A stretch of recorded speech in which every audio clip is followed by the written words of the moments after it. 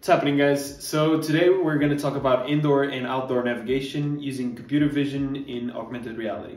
So the first thing we do is scan the environment for feature points in order to train our neural network and allow relocation in any area. Then we drop a target in any location in order to pinpoint our destination. Lastly, we relocate and select our target destination and simply navigate. The Stardust SDK supports AR navigation in both indoor and outdoor scenarios. So in this tutorial, we're going to go over the demo that we have on our GitHub, and we're going to show you how to set it up and how you can modify it. As usual, we got to download first the project from our GitHub repository, linked down below. And when you open it, you're going to notice that the Unity version is 2020.3.22. So try and use that so that you don't have any issues when you're starting up. When you open up the project, you're going to notice that there's only one scene available. And that's because we wanted to simplify the project and only keep the relocation part in. So that if you want to map, you're going to have to either use the official app from the App Store or you're going to have to implement it by yourself. I highly recommend you guys to check our GitHub and reference our samples from there because it's going to help you out in the long run. Now, there are three key features in our demo that we need to address. Number one is the custom path renderer, which is responsible for rendering anything that you want on the navigation path to your target destination.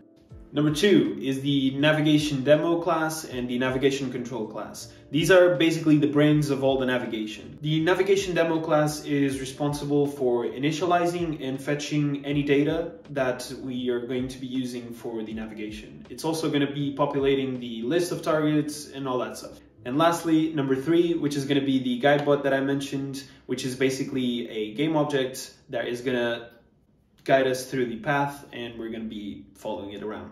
So let's address the custom path renderer, which is the class that is responsible for rendering anything that we want on the navigation path.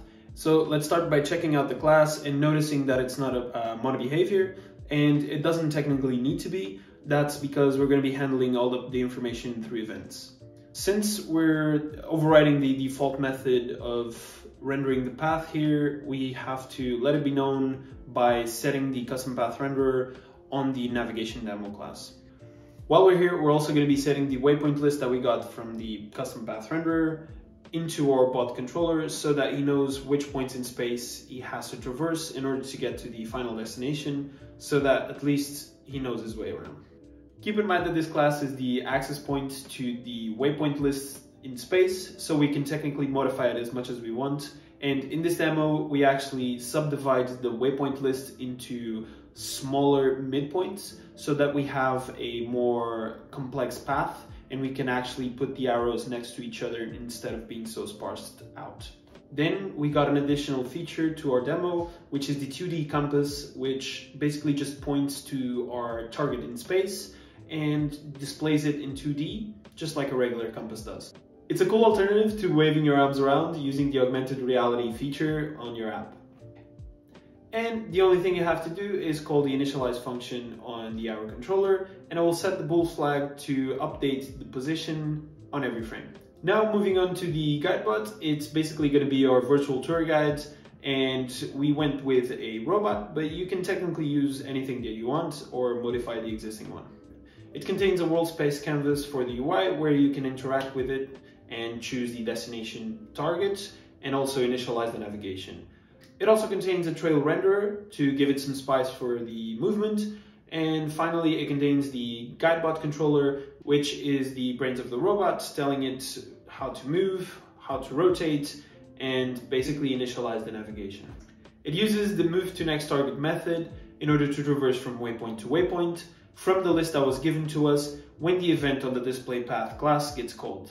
Lastly, we need to reverse the waypoint list when we start the navigation so that we don't start from the end to the beginning. Once you're all ready to go, don't forget to add your API key to all the Stardust SDK components, change the company name as well as the bundle identifier, and you should be ready to build. If you don't have an API key yet, it's pretty easy to get one. Just register on stardust.neogoma.com, then go on to your dashboard, My Subscriptions, scroll down to the developer token, copy it, and you're ready to go. And that's it for the Stardust navigation demo, guys. As you can see, it's not complicated at all. I want you guys to try it for yourselves. Let me know down in the comments how it goes, and let me know of other recommendations or other things that you would like to see. So thanks for watching, and see you guys on the next one.